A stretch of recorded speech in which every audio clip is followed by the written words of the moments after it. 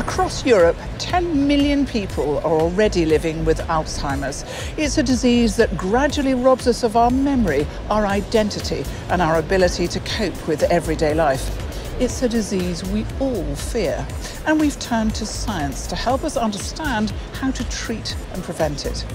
And it's the reason I've come here, to London, to meet the 4 scientists who've been awarded the Brain Prize 2018 for their work on Alzheimer's disease. Michel Godot, Bart de Strooper, Christian Haas and John Hardy. This is a story that starts in the 1980s.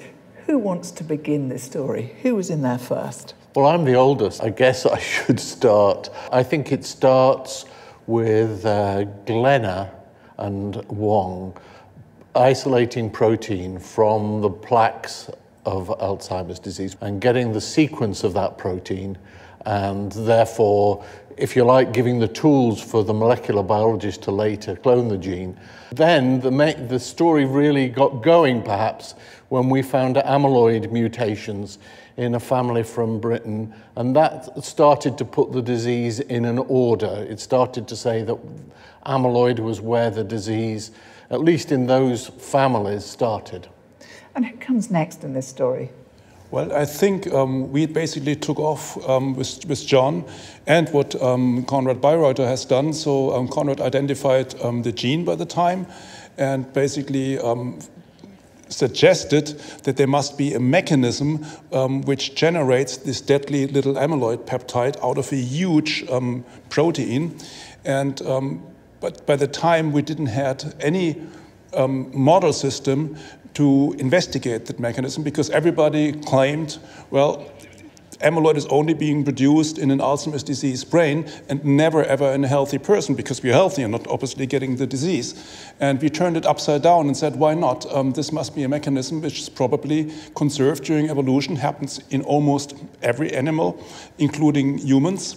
And so what I then did is I thought, let's develop a tissue culture system. Let's go into regular human tissue culture cells, something very primitive which you can simply culture in every lab worldwide and check out if they produce amyloid. And sure enough, all of these cells did. My own skin fibroblasts did, kidney cells did, and we could bring in then manipulated genes based on John's mutations and find out how they change amyloid production. So we have the geneticist coming up with the genes. You've come up with a model, but what's your place in this story? This amyloid is normally produced, and then the question is how does that happen? It comes from a longer precursor protein, so there must be some scissors cutting this amyloid peptide and releasing it. And so we thought if we can find these enzymes, these cutters, and we can block them, then maybe we have a treatment. So we are very motivated to find them.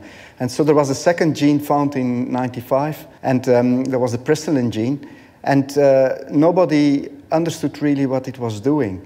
And so we thought maybe it's one of these cutters, and so it turned out to be true, so we proved that. Now, this has so far been a story of amyloid. You're Professor Tau. You're the man with the tangles. So tell us the part that you played in this story. Yes, so in 1988, we showed by direct chemical means that tau is an integral component of the paired helical filaments of Alzheimer's disease, which are the major components of the tangles. And this followed on from work from other people, like Jean-Pierre Briand in Belgium, who had shown there was tau immunoreactivity in tangles. And this work then led us to identify the different forms of tau that are expressed in a normal adult human brain and show that they were all present in the Alzheimer paired helical filaments. And then in 1998, mutations in the tau gene showed that dysfunction of tau protein was sufficient to cause neurodegeneration and dementia, although they cause frontotemporal dementia, which is different from Alzheimer's disease.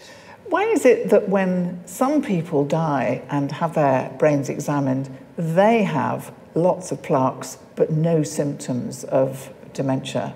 I think there's a huge difference in the reserve capacity of the brain. Some people have a big reserve capacity, other people don't, and that makes a difference. And of course, having a very high amyloid plaque load, even so you are still healthy, would, to my opinion, mean that it won't take too long anymore to develop the disease, to convert into a disease. So at the end, I think it's just a matter of time. I fundamentally agree. I think that there's a long period when people have amyloid in their brain and without being sick, but eventually those people will get dementia.